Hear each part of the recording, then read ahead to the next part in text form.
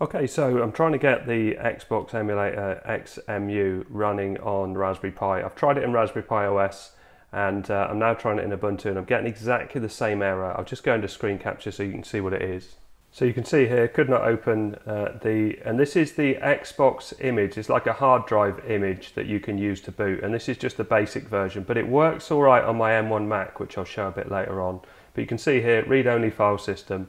Now, if I open the image that I'm trying to use and go to properties, you can see it says read and write, and it says read and write right across the board. I couldn't change it when it was on the USB stick, but now I've tried it in, well, it's in home and Xbox now. I did also have it in my downloads folder and tried it there. So basically on my Mac, I run everything through this Xbox folder. So I've installed the program onto my Mac, I've installed it onto my Pi, and it just runs from here. So I've got various different BIOS files and all of that, and the ROMs and everything. So I can't quite work out why it doesn't let me use it, but I thought if I showed the whole error message, someone who's more savvy in Linux might spot what it is or have a solution of how to do it. I looked at another tutorial on how to install the Xemu on Linux, and in that they didn't have this issue at all. So if I go back to my folders, and so where did I say it was? It's in here now. So if I try and launch it, I get that message.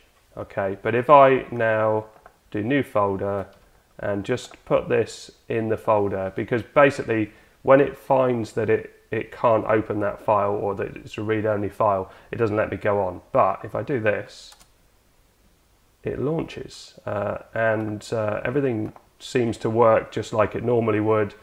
So if I close this down, if I go into machine and system, so I can basically navigate to where I want that to be, and so I could navigate to it in that folder, and you can see that selects it, and then you would just exit and then restart. And if I look in here, if I go into properties, it does say read and write still, and everything looks like it would work, but as soon as I try and launch the file, it just does that same error. But let's have a look at it on my Mac for now. I'll keep trying it and I'll keep looking at different solutions, but just to show that it runs on ARM, obviously in a different operating system. So let's shut this down. And on my MacBook, if I go to Xemu, I've got my USB stick in here. In fact, let's plug power in. So this is my Pi 5 adapter, and this actually powers my Mac now. And what does it come up with? 20 something watts, 24 watts at the moment. So you can see it's gone into a game and it's launched. And this is Dave Mirror Freestyle BMX. No surprise for me to be trying this on another system. And this doesn't run at full speed, but it runs pretty well. It's playable. I'll get in a bit closer. And we do have some glitches as well, but just to show it running.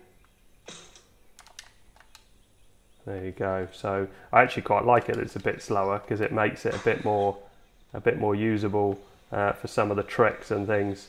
But that's one game working. If I come out of that, so escape, I can't remember how I come out of it, up here.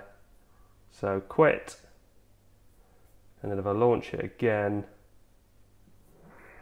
go to machine and load disk.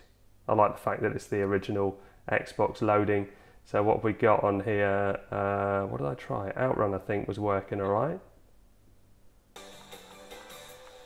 Yeah, so that's looking pretty good. Not seeming to struggle with that. And Grand Theft Auto. So this is at 1x resolution and running at a window size of 1280 by 720. So GTA 3, haven't played this for a while, used to love this on PC. Let's see if it handles the same as it always did, or just analog stick. The digital stick's not configured, but I think you can see that it's working. Again, a bit slow, but nice to see it working. So I'm not going to go through any more games because obviously I want to get this running on the Pi 5 really.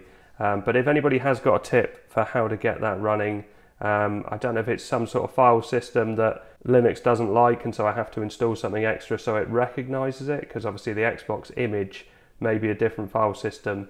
But it did seem to let me choose read and write. So anyway, I'll keep trying. I hope this helps. Thanks very much for watching. Please like and subscribe.